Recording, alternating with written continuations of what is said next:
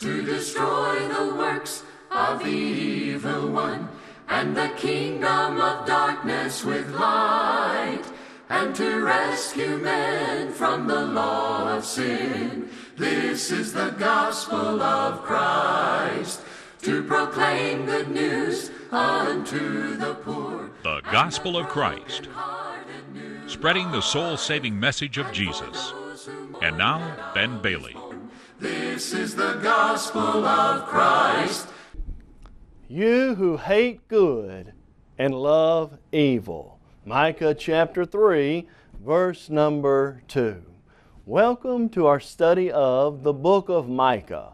Among the minor prophets, Micah stands out for his prophecies of repentance, his prophecies of hope, and many of his prophecies that deal with the upcoming kingdom of the Lord and Savior, Jesus Christ. The name Micah is in itself an interesting name. Micah means, who is a God like you?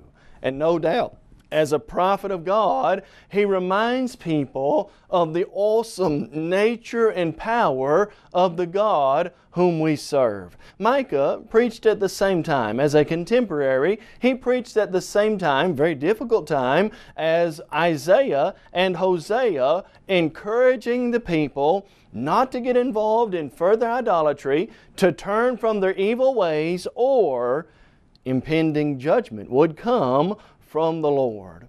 Several important keys from the book of Micah can be identified. First, the key word is the word judgment. God is promising, He is assuring, He is encouraging His people that if they're not willing to change, judgment is indeed going to come from the Lord. They've been playing the harlot, as Hosea said. They've been messing with all the nations. They've been trying to flirt with the nations and be like them. And just as Isaiah warned, just as Hosea warned, Micah warns, judgment is indeed going to come from God. Key verse probably is Micah chapter 6, verse number 8. I want you to notice what this verse says. God says to the people, Micah says, He has shown you, O man, what is good, and what does the Lord require of you, but to do justly, to love mercy, and to walk humbly with your God. God has shown people exactly what He wants. Men and women aren't ignorant of what it means to do good, Micah says. To love mercy, to do the right thing, and to walk humbly with our God. That's the key idea in the book of Micah. You know, when we find kind of a key phrase that identifies one of the major problems, it's found in Micah chapter 2, verse 3. God says, this is an evil time. What do you mean, God? Micah 3, verse 2. People love evil and hate good. They've got it backwards. People are living in sin and doing things that are contrary to God's will, and God is not at all impressed with that. Let's then turn our attention, as we think about the book of Micah, to some of those practical lessons that will help and encourage Christians. You know, Romans 15:4 says this, and this is really the backdrop of many of our studies in the Old Testament series. The Scripture says in Romans 15:4, the things that were written before time were written for our learning. What's that mean? That the Old Testament, although not the law that I'm going to be judged by or that I'm living under today, Ephesians 2 verse 14 and John 12 verse 48, does have powerful lessons that can help me learn about God and how God relates to man and wants man to relate to Him. And so, what are some of those practical messages from the book of Micah? Here's the first. The Lord emphasizes throughout the book of Micah man's need to hear God's Word. Look in Micah chapter 1, and I want you to notice what the Scripture says in verse number 2. To the people, God says, Hear, all you peoples, Listen, O earth, and all that is in it. Let the Lord God be a witness against you, the Lord from His holy temple. What is it that God is saying to the people? Listen up. Pay attention. Hear what I've got to say. Jesus knew the people had a hard time hearing His words in the first century. Luke 8:18, Jesus said, take heed what you hear. Mark chapter 4, verse 24, take heed who you hear, how you hear.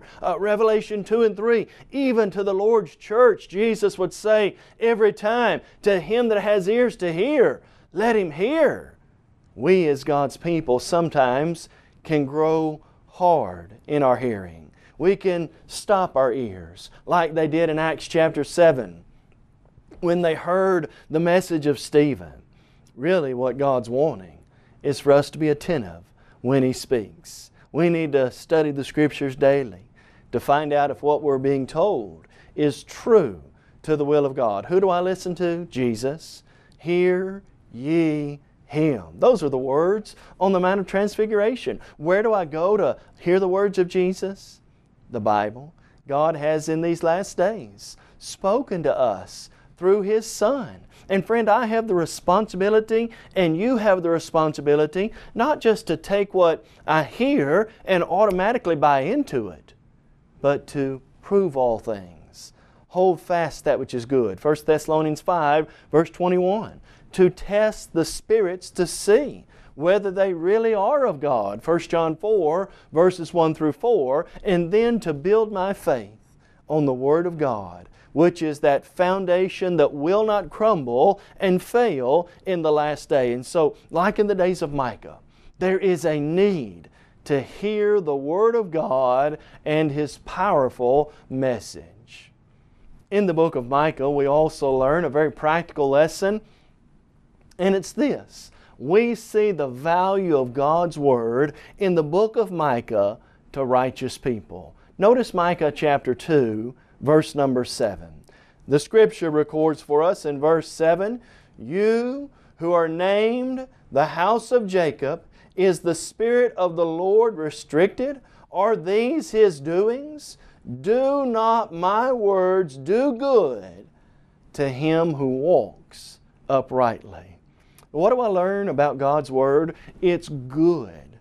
It does good. It is good for the person who's trying to walk and live right. Friend, the Bible is God's revelation. It is one of God's greatest. Outside of the gift of the Lord and Savior Jesus Christ, it is one of the greatest gifts God has given man to help him in his journey. It's great because of its power. It's a living, powerful, sharp, soul-piercing, soul-pricking book. Acts chapter 2, verse 37, Hebrews 4, verse 12. You know, I sometimes hear people say, the Word of God's a dusty, dead, 2,000-year-old book. No, it's not what the Bible says. The Word of God is alive, powerful, is living and relevant to man's message and man's need today. It's powerful because it's God's power to save. Romans 1, verse number 16. The Word of God is of such value to the upright because it's our direction in life. How do I know which way to go? How do I know how to make the right choice? How do I know what the Almighty wants me to do? The psalmist said in Psalm 119, 105, your Word is a lamp to my feet and a light unto my path. What else makes God's Word such a value to the upright? Friend, the Scripture tells us God's Word is a preventative to sin. The Bible says in Psalm 119, verses 10 through 12, your Word I've hidden in my heart that I might not sin against you. How can the Word of God value me or be a value to me? When I hide it in my heart. When I do what Jesus said in Matthew 5, verse 6, blessed are those who hunger and thirst after righteousness. We need to be like Jeremiah, who in Jeremiah 15, 16 said, your words were found, and I did eat them, and they were to me the joy and rejoicing of my heart. Like in the book of Jeremiah, Jeremiah cried out, O earth, earth, earth, hear the word of the Lord. And friend, we need to realize its power, listen carefully to its message, and apply it every day to our lives. What else do we learn from the book of Micah? Instead of doing like God's people who sometimes hated good and loved evil, we need to hate evil and love good. Notice Micah 3, verse number 2. The Scripture says, "You who hate good and love evil, who strip the skin from my people and the flesh from their bones," God goes on to say, "I'm going to judge you for that." What were people doing in the days of Micah? God's enemies and even some of God's own people had it backwards. Instead of loving good and hating evil, which Christians are told to do in Romans chapter 12, they were hating good and loving evil. Friend, I wonder just how far we are from that. In Isaiah chapter 5, verse 20, they had it backwards. They weren't choosing the right thing. Romans 12, verse 21 tells us to hold to the good and to flee from the evil. But do we really do that? Morally, ethically, practically? Do we do that? As a nation, do we really do that? How much? This nation, the United States of America, was founded upon the principle, "In God we trust." And it was founded on the Word of God, the Bible being the guide. Friend, do we really love that guide like we used to? When it comes to our moral decisions today, do we really love the Bible? Do we want to let this book decide when it comes to things like homosexuality, when it comes to things like immorality, when it comes to things like marriage and divorce, abortion, things of that nature? This is the good book. Do we really love the good, or are we at a point where we sometimes spurn what it says and we actually despise what the Bible says and view it as a book that was prejudiced and against certain lifestyles? We too need to love the good and hate the evil, but I'm afraid that sometimes we do indeed have that backwards. Now, another very practical lesson we learn in the book of Micah relates to the foretelling of the coming of Christ's kingdom and exactly where that kingdom would be established. Look at Micah chapter 4, verses 1 through 3.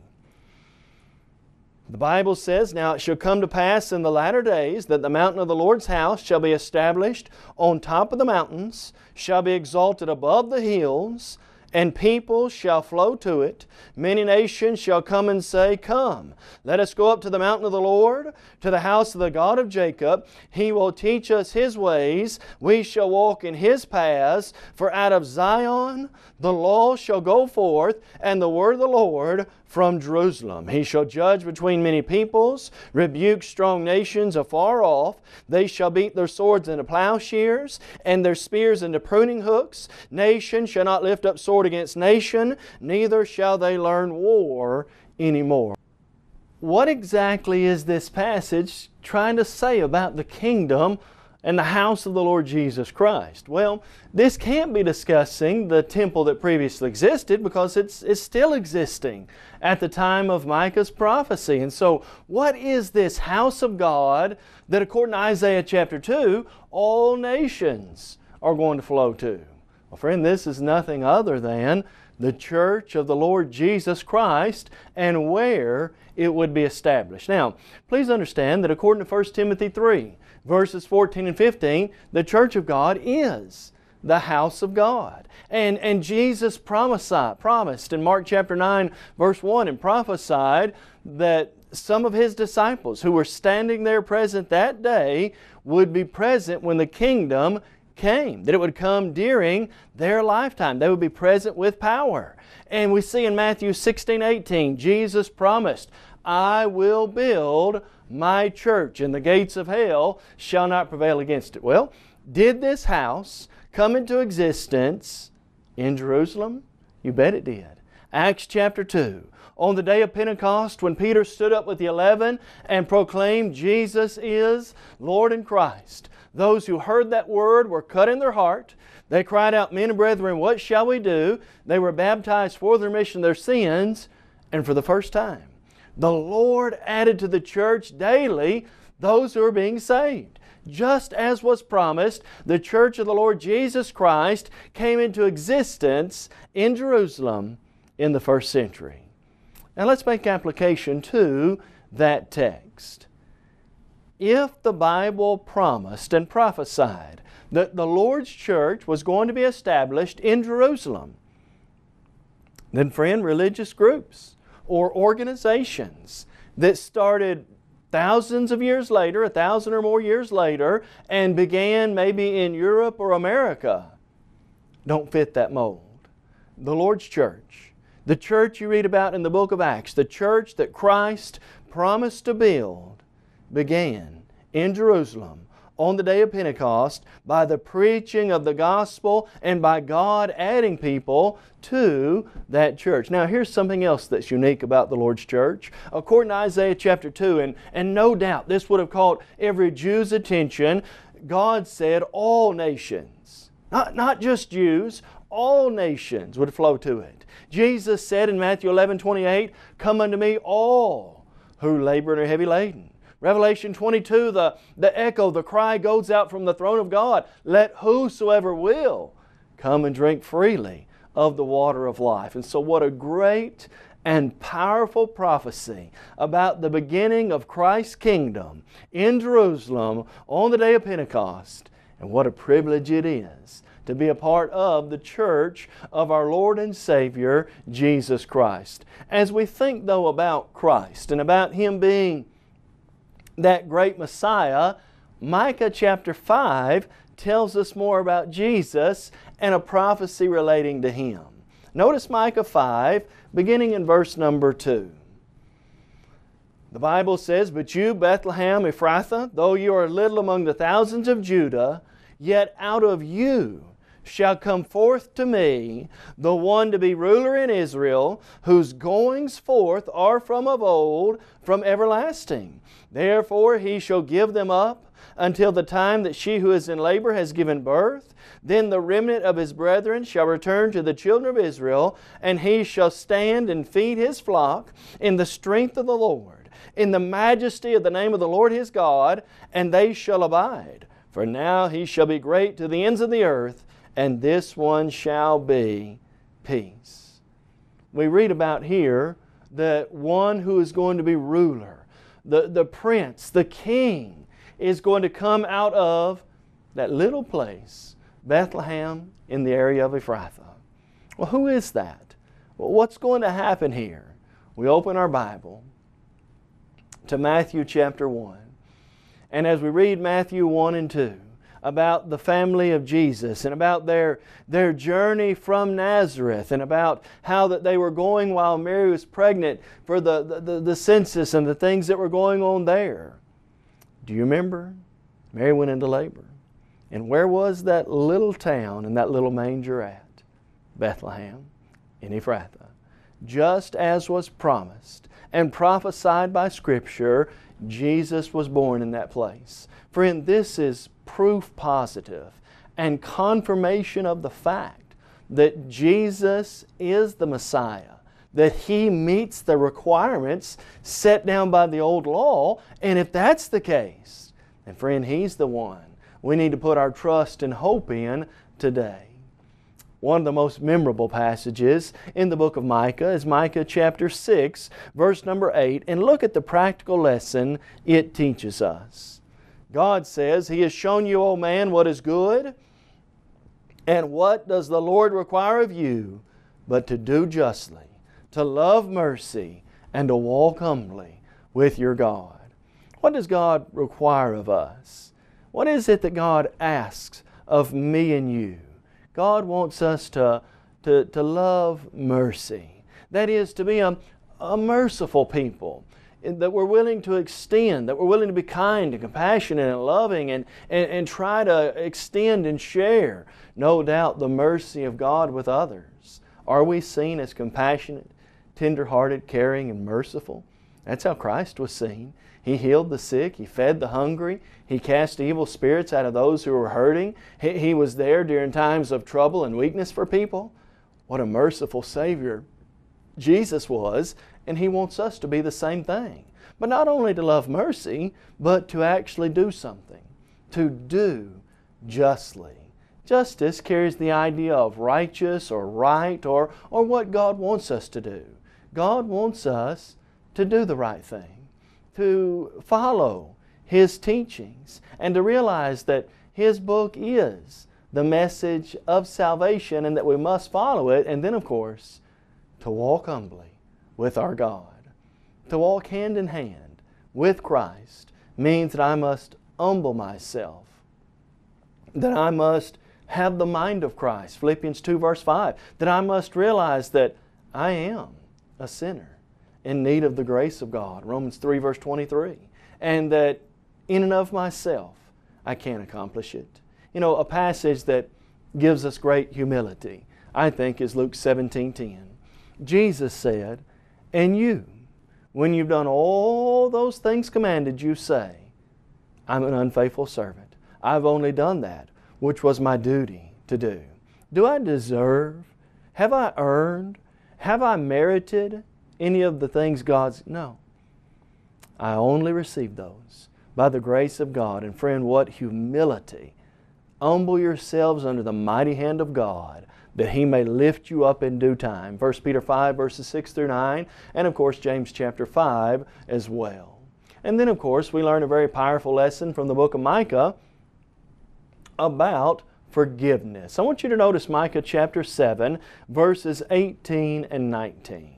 The Scripture says in this text, "Who is a God like you, pardoning iniquity and passing over the transgression of the remnant of His heritage? He does not retain His anger forever, because He delights in mercy. He will again have compassion on us and will subdue our iniquities. You will cast all our sins into the depths of the sea."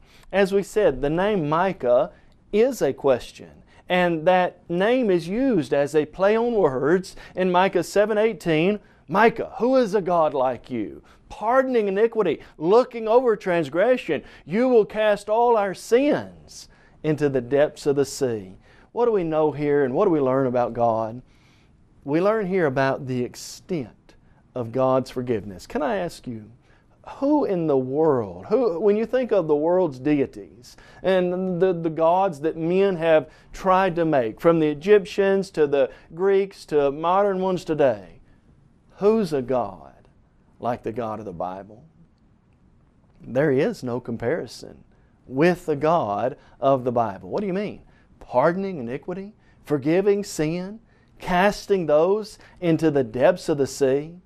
The Bible says in Psalm 103 verses 10 through 12 that the Lord has not dealt with man according to his sins, nor punished man according to his iniquity. What do we mean by that? As the heavens are high above the earth, so great is His mercy toward us. As far as the east is from the west, so far has He removed our transgressions from us. How far is the east from the west? I don't know that they ever meet again. That's the idea.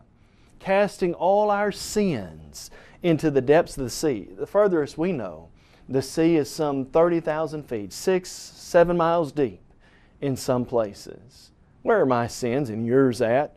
If we could put it in a word picture, when God forgives sins, what's that like? It's like our sins have been cast into that big trench in the middle of the sea, not to be found again. I love the words of Hebrews chapter 8, verse number 12. God says, "I'll be merciful to their sins, and their lawless deeds I'll remember no more." God not only forgives, God forgets. Do you remember what Jesus said in Matthew chapter 26, verse 28? In instituting the Lord's Supper at the Passover, Jesus said, when He passed that fruit of the vine around, He said, "This is my blood of the new covenant, shed for many for the forgiveness of sins." 1 Peter 2:24 beautifully pictures it. He Himself, Jesus Himself, bore our sins in His own body upon the tree, that we, having died to sin, might live for righteousness, by whose stripes you were healed. What is it that the book of Micah teaches us? Yes, it teaches us about judgment. And no doubt, there is a judgment day coming. There's a day coming when all who are in the graves will come forth. John 5, verse 28 and 29. We must all appear before the judgment seat of Christ. 2 Corinthians chapter 5 and chapter 10. But the good news is, those who've been washed in the blood of the Lamb have had their sins removed. Revelation 1 verses 4 and 5. And on the judgment day, Christians, those who have lived faithful, those who have been, by the grace of God, are saved, can hear these words. Well done, good and faithful servant, enter into the joys of your Lord. Matthew 25.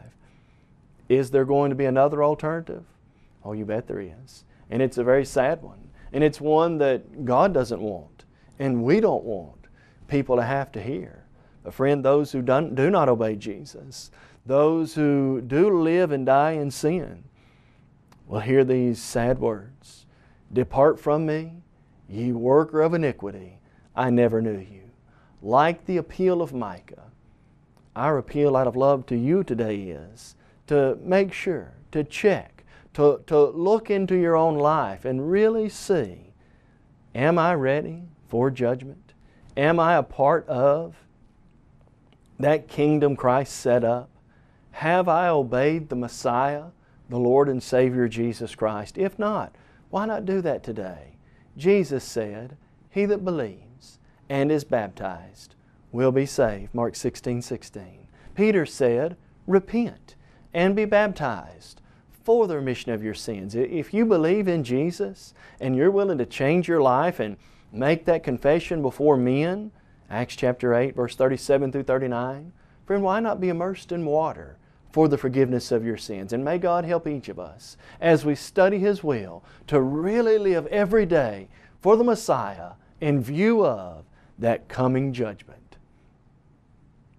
You may have just joined our program and are wondering, what is the Gospel of Christ? The Gospel of Christ is an evangelistic work of the churches of Christ that reaches the whole world with the Gospel through TV, radio, and Internet. Our motto is to take the whole Gospel to the whole world. We believe in having a book, chapter, and verse for everything we say and do. And unlike many religious groups today, we're concerned about lost souls, not your wallet. We encourage you to visit thegospelofchrist.com for a host of Bible study materials as well as audio and video copies of our lessons. If you would like to have a copy of today's lesson, please visit our website and fill out a media request form, or you can email us at mail@thegospelofchrist.com. Call us toll-free at 1-855-458-3905 or write to us at P.O. Box 788, McMinnville, Tennessee 37111.